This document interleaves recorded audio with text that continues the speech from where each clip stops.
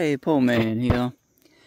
Now, I've had a question from a viewer and more of a comment and a question about the holes in the leaves. They think it might have been insects. Well, when I say it's fungus, that's a telltale sign right there, fungus. If I've ever seen it, usually the bugs don't eat in the middle of the leaves. They come from the edge. And a prime example is that right there. That's bug damage. And this is probably insect damage. But I'll show you what it's doing. See those spots right there? They turn light green, then yellow, then brown. And the plant material falls away. See? And there's another telltale sign of it right there.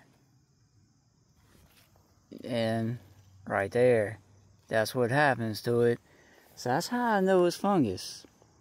Now the edges right there are probably bug damage, and that's a telltale sign that because those veins just haven't fallen away.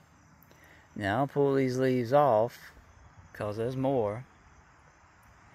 Once this material dies, the spores have already gone to another part of the leaf, like this one right here, and it's just killed them. And there's one right there starting to happen. That's how I know it's fungus.